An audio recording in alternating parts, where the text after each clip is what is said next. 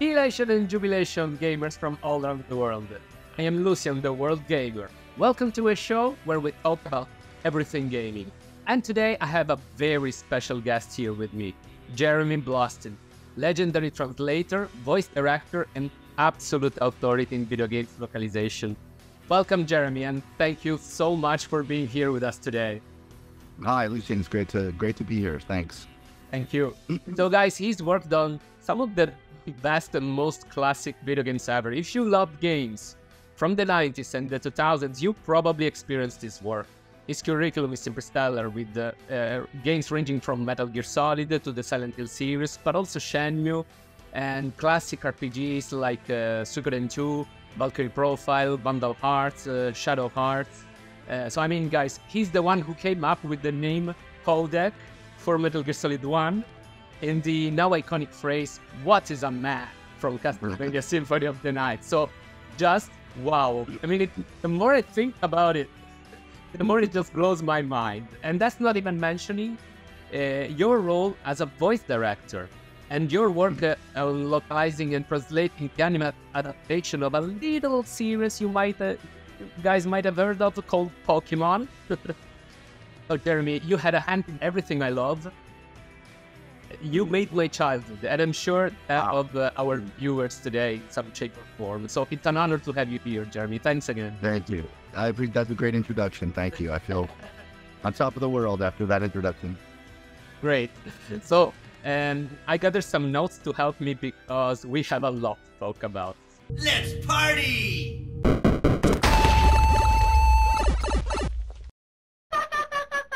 Hey, how you doing? Silent Hill.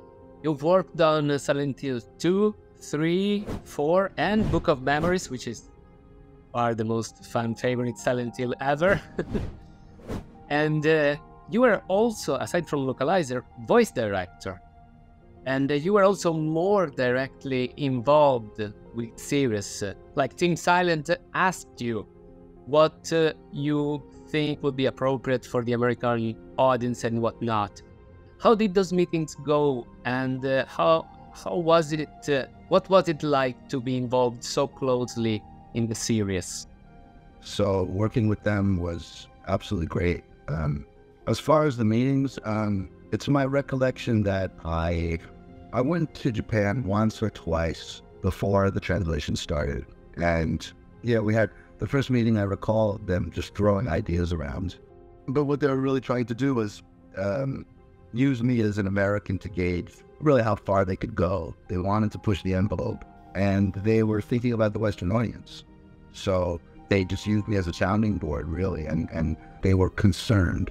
That's a very humble approach, you know, to be able to ask for somebody who's the target audience in a way, who's part of the target audience, you know. So that says a lot about the team, I would say. I think so. Yeah, I think so.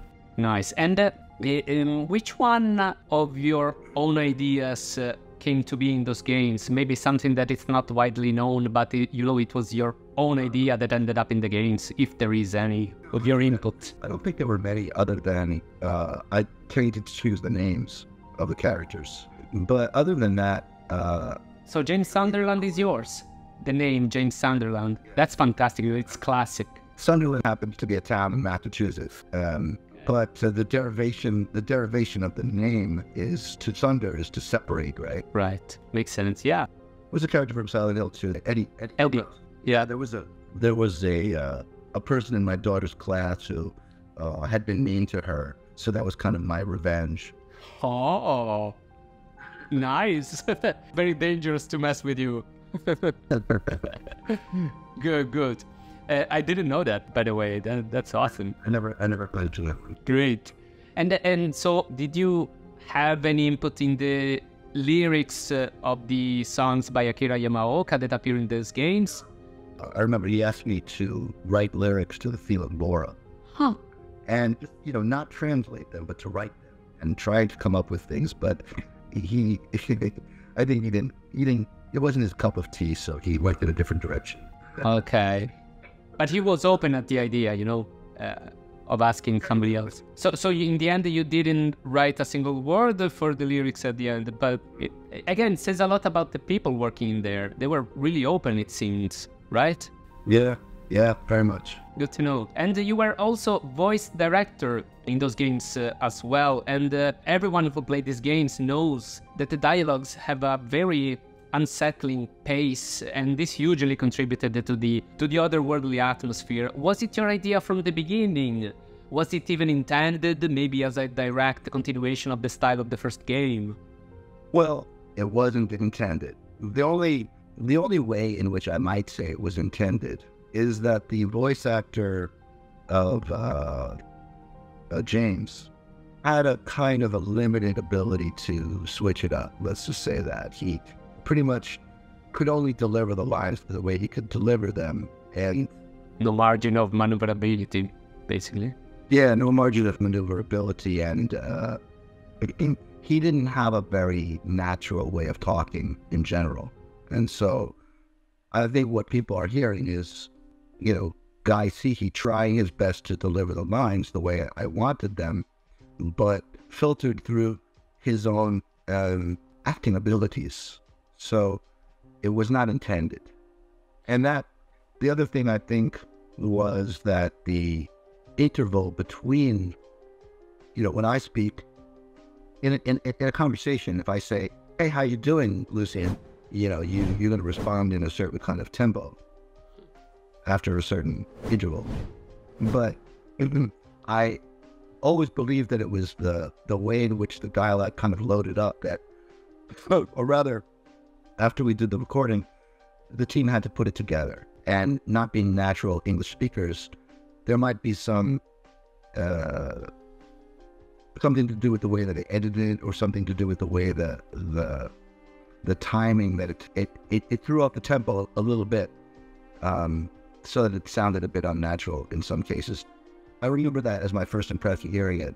Like, oh man, I wish they had involved me in the post-production so I could have like made it flow a little bit better. But you know, this is one of those happy accidents in which the unnatural element of what you said, of the editing, of the vocal performance, literally took it to the next level. You know, they weren't real professional actors, so to speak. They had various levels of experience, but nobody was like Hollywood pro. And how did they manage to get involved in the recordings then? The team wanted to attend the recording sessions, so they asked that we do it in Japan. But especially at that time, there was really a very, very shallow pool of actors and voice actors. They were primarily people that were doing either commercials or occasionally, you know, doing English language learning tapes, or, you know, things like that. So we were just working with a very limited number of people, and that's why it doesn't have this, like, if you hear like an actor like Troy Baker, he's so professional that it doesn't even sound like a real person anymore. You know, right. It sounds like an actor. So I think Silent Hill 2, it feels more real, like they're more real people in some cases. You know, their voice is not perfect. But at the same time, you know, this makes me think it could have been so much more wrong, because if you think about it, Resident Evil, the first one, is in the same situation. There was a very small pool of English-speaking actors from Japan, and that went in a way that it was unintentionally hilarious. This didn't happen in Silent Hill, also Silent Hill 1. I was wondering one thing, were there ever any recordings which did not end up in the games, as far as you're aware? Well, we certainly took a lot of extra things that they wound up not using. Anything meaningful? No, nothing like that. Just things like, you know, Mr. Yamaoka might say, okay, I think I might want a lot of different voices talking in the background. So, you know, he would come in on the last day and say, you know, all right, Guy, can you just pretend like you're talking to someone but mumble? And Yamaoka would take it and do stuff with it. You know, we didn't leave anything on the floor. And but there is this joke ending in Silent Hill 2, the one with the dog. I don't want to do spoilers for the few people who are watching this video that didn't play the original. But if you recall, I'm not sure if you even saw it, but that sequence didn't have English dub. So do you have any? It was only Japanese. So do you have any idea why was that done this way? And was there ever going to be an English dub for the sequences, but maybe didn't have time, or maybe it was added later? If you're talking about Guy Fifi's, I remember he said something in Japanese in that ending.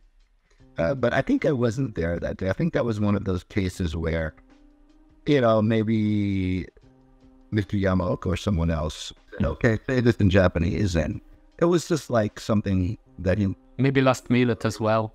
Yeah, it was like a last minute throwaway thing. We'll throw this into the game. Not very serious, so I don't even think I was there. Okay. How about the Silent Hill remake, Silent Hill 2 remake? Did you manage to take a look at the trailer? So what do you think of it? Because of course they won't use your work. What do you think of it? There was the HD remake, right? We don't talk about that. But we do, of course. I was pretty critical of it. When I saw the trailer for the new one, my first impression was quite surprised, because at first I wasn't sure if it was new recording or not, because the actors were clearly, really, really very clearly in my mind, copying the read of the original. So in other words, if I said to you, okay, Lucian, listen to this line, listen to how she says it, and give it back to me like that, but in your own voice, or, but try to keep the same beats, try to keep the same tempo, try to, accentuate the same things. That's what I heard in the Silent Hill 2 remake. It sounded to me really clearly that they were referring to the original and wanting to get the same line reads. So you can tell that Bloober team is like extremely cautious with they know what they are messing with. So they tried their best, and there were their fair share of controversies, but especially honestly, my opinion is that the first trailers lean too much towards the action, when Silent Hill is anything but about the action, So I think it was just the marketing team just doing the wrong thing at the wrong time. But the best part, at least, is that apparently this misunderstanding was cleared, and the game knows what it's about. At least it seems. But for sure, one that I'm with you about the criticism was the HD remake that was released on PS3 and Xbox 360. But Silent Hill 2 got lucky still, in a way, with the voice acting, because there was at least the selection between the old voice acting and the new one. The less said about the new one, the better. But the third game caused an uproar by the fans. So the fans were really like, why did you remove the original voiceover? And how does it make you feel, the fact that fans care so much about the original work to the point of actually bashing the game for it? Fans point at your work as the definitive version of the game. I mean, I'm not going to stand here and say that they were the end-all, be-all of great voice acting, but they were the original thing, and it was lightning in a bottle, and I can understand why people would want to hear what they played in their youth. So, and of course, I'm happy about it. Because that's the case. Fans were like, give us don't mess with things that work, that are classic for us, or at least give the option.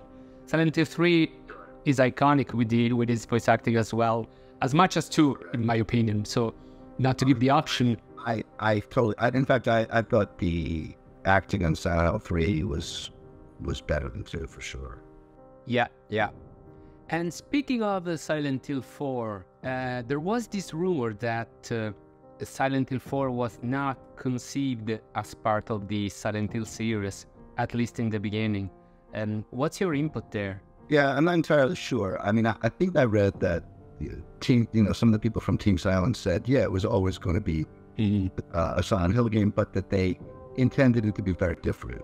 I mean, I remember what they did was they essentially did 3 and 4 at the same time. They split the team in half. And Silent Hill 4 was pretty controversial at the beginning, but I think it's being revisited and re-evaluated more recently. I've always loved it. It was, I found it, if you can believe it, scarier than 3. If you can believe it, because the monsters really got under my skin, honestly.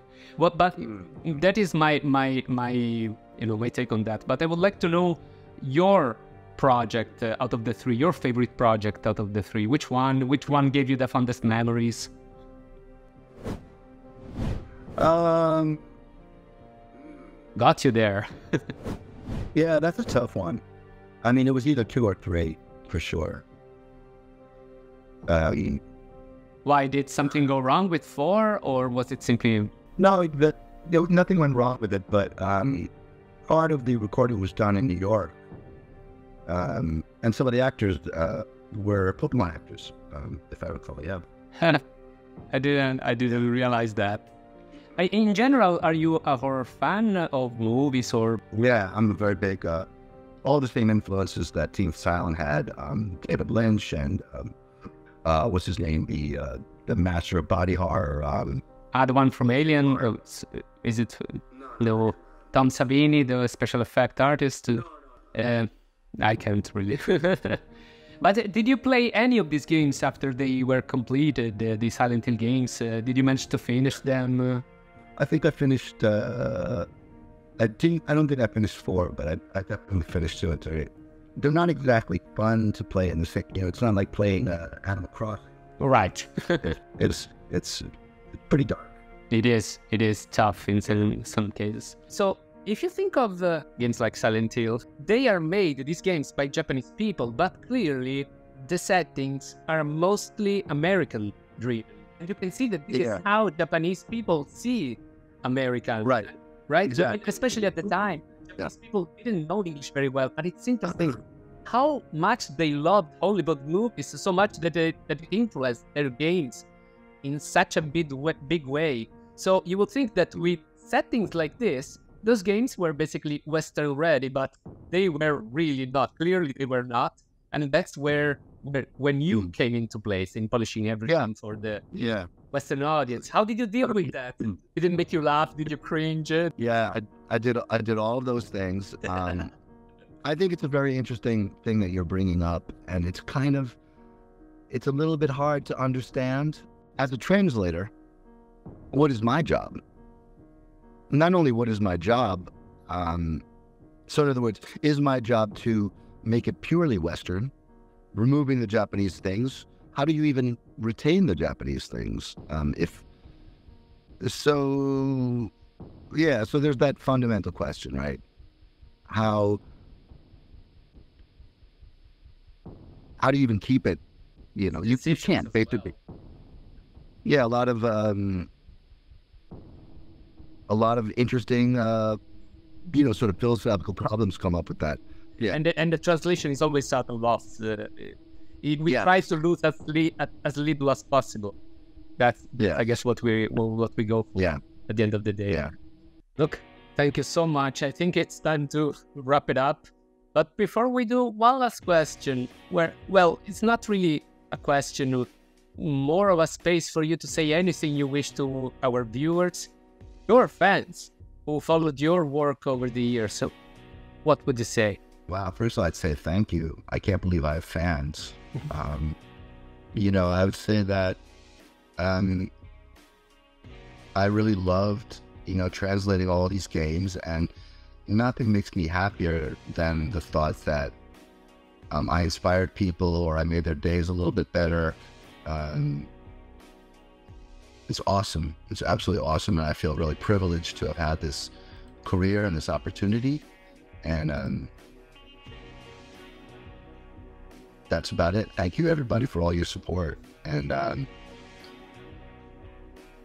about it. Awesome. Well, guys, I'd say we can now let Jeremy go. We've kept him here for long enough. And you've been very patient. You've answered so many questions today, and I truly, truly appreciate your honesty about the topics we've been discussing. Thanks so much for your time. You really made my day, and I'm sure that of our viewers as well. It was my pleasure as well. And that really wraps it up. I hope you guys enjoyed this nice little talk with our special guest, Jeremy Blaustein. If you did, don't forget to like and subscribe so that I can bring you the best quality content. But really, at the end of the day, I just want to thank you so much for spending some of your precious time watching this video to the end. I will be seeing you in my next one, but until then, stay safe, play safe, world gamers.